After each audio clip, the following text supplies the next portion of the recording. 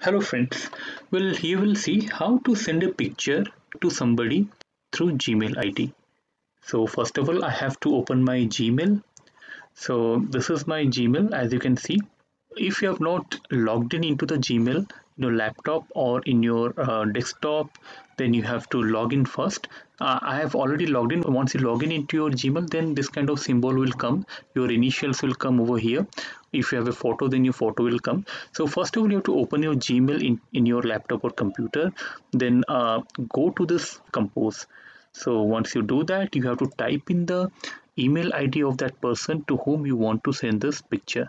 So for example, I'll type here this email ID. I'll write subject picture, something you have to write, dear sir, please find picture. After typing in your message, then just you can see in the last bar of your Gmail window, you can see some icons will be there. So here what you need to do is attach files. This second option, that is the symbol of attaching file, just remember this symbol. Straight away click here and it will take you to another window, that is here to browse your file from the exact place where it is stored. So my file is stored in desktop. I'll just go to desktop. I'll just click here. This is the picture. If you're not sure about that, then go for view large icons. You can see that it will show you the exact picture in an icon form. Just I have to click here, double click, or else you can drag and drop here also those pictures. If you want to further add more files here, then just go here, and for example I want to add the second picture. I'll just this time I'll drag and drop for your convenience. You can see you have to just change the size of the window or make it smaller so that both the windows are visible. So here what you can do is just click here and drag and here drop files here to attach this file. So once you do this, you can see both the files are attached over here. Okay, sometimes if you attach the file, then it directly comes to this image, so be careful. I don't want to do this. I want to just drag and drop here as attachment, not picture in the mail. I'll just do this. Let me see. Yeah, it has come over here. If you drag and drop on the mail, the picture will come directly over the mail, so I don't want to do that.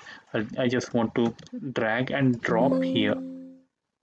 So I'll cross it, and what I need to do is once the picture is attached, you can see the KBs or the size of the picture, and simply, for example, I want to delete this. I don't want to send in this way. Remove.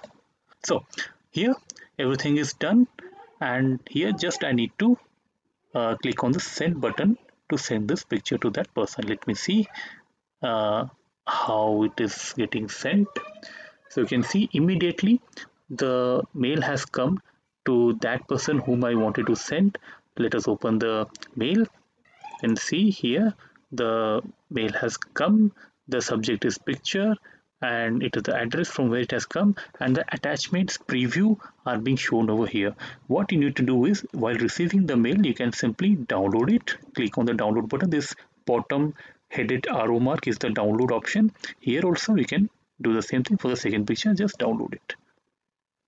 So once you do that, this downloaded image will come over here. Let me see.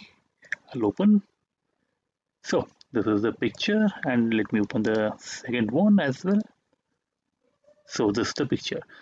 This is how you send pictures in a Gmail from one person to another. The one benefit that you get by sending pictures in Gmail is you get the exact resolution, exact size of the image without any loss of quality of the picture. If you send the same picture in WhatsApp or in some other instant messaging apps, it's confirmed that in WhatsApp it reduces the size to accommodate in the WhatsApp platform to easily send and download that image. But if you want the original size of the image, go for Gmail because it will not compress it to send or receive the pictures or the photo files that you are sending to your receiver.